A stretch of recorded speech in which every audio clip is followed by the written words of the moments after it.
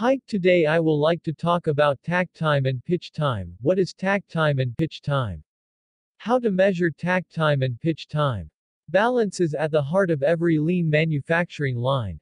Balance is the key to the success of a lean manufacturing line. When the lean line operates, all processes complete work at the same rate. Even though individual manufacturing processes may require different work times, the lean line breaks all work times into equal amounts of work. Achieving balance among a variety of processes with different work times is accomplished by adding or subtracting the number of manufacturing resources to the process.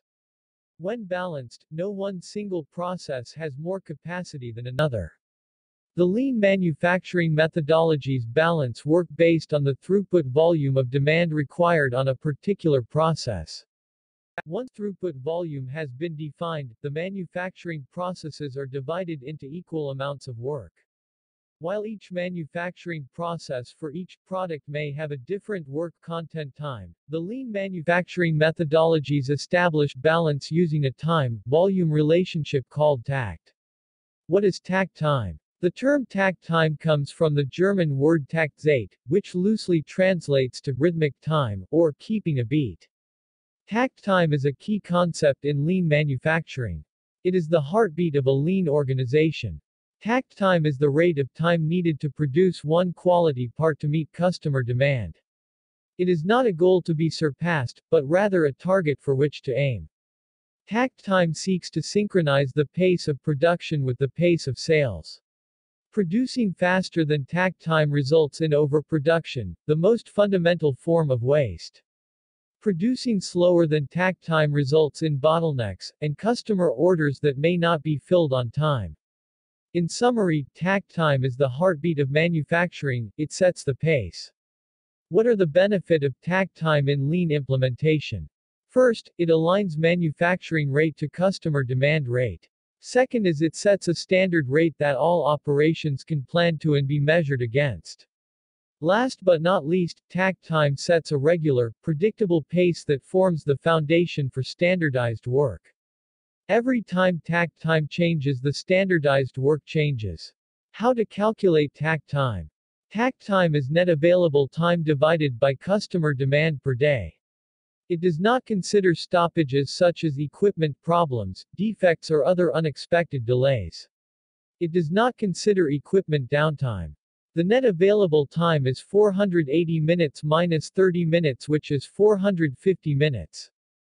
For example, customers' demand is 1100 complex circuit boards per day and a manufacturing plant operates 16 hours per day, which equal to 960 minutes per day. 0.4 breaks per day with 10 minutes each.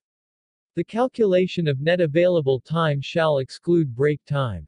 The final net available time is 920 minutes. Remember that net available time is the amount of time available for work to be done. This excludes break times and any expected stoppage time, for example, scheduled maintenance, team briefings and other. Next, convert the net available time into seconds. It gives us 55,200 seconds of net available time. The tact time is net available time divided by customer demand per day. The tact time is 55,200 seconds divided by 1100 units and the tact time is 50.2 seconds.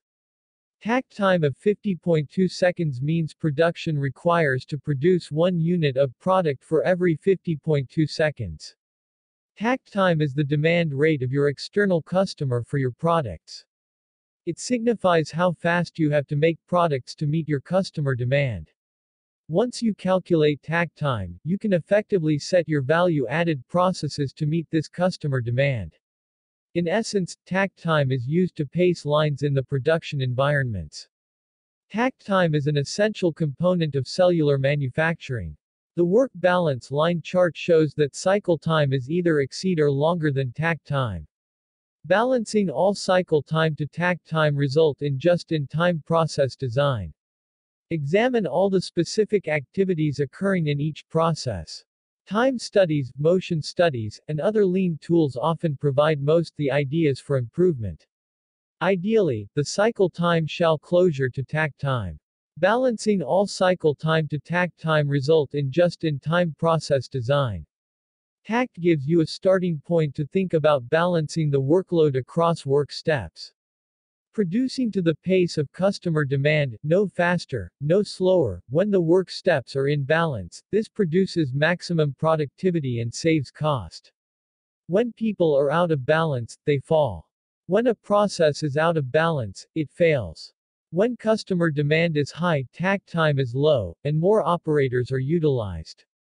When customer demand is low, takt time is high, and fewer operators are utilized.